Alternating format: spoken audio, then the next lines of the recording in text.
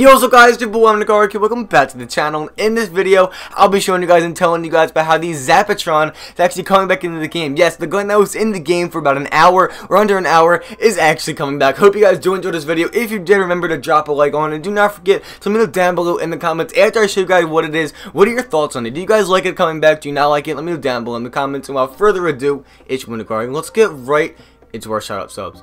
So our sub shoutouts in this video goes to V Husky. Thank you so much for subscribing to the channel, and also shout out to my man Zach Cuts. Thank you guys very much for subscribing to the channel. If you beat these guys with a shout out in my future videos, make sure to hit that big red button on there that says subscribe. Without further ado, it's your boy NickArg, and let's get right into the video. So if you own a Nintendo Switch controller, go check link down below in the description. No, I am not sponsored by this. My stepbrother made it, and it looks amazing. It feels amazing. So guys, go check it out. Link in the description. Also, a ton of benefits on my channel. So if you guys want to do that, make sure to go check out link in the description, and it says all the benefits. Now let's actually get into the video.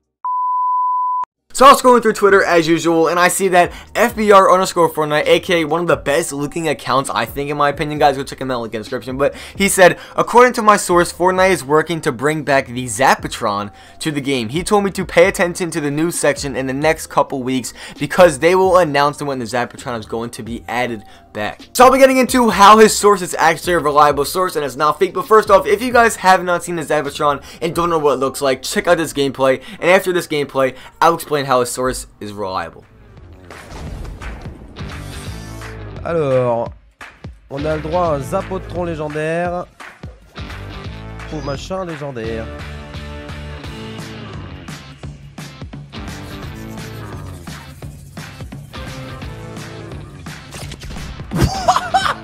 So you guys just saw the Zapatron. Honestly, I think when it was put into the game, it was so overpowered. I didn't really see any other clips with it. That's the only clip that I could get. So, I'm not gonna lie, it's pretty cool. Let's get into why his source is reliable. So I was going to make this video yesterday, but I'm happy I didn't because all this information proving that his source is reliable actually came out. So here's the information I have for you guys. He said, John Wick, my source, because he called his source John Wick from now on, told me AIM, the secret skin from Season 6, was going to be involved in Season 7. And what we got on Season 7 about AIM, well, we got the airplane based on the AIM logo, close to Polar Peak, and we got the laboratories around the map with the zip lines and the AIM logo. And then he said in his DMs, what else you got? The Season 6 secret skin will have to do with Season 7. And guess what?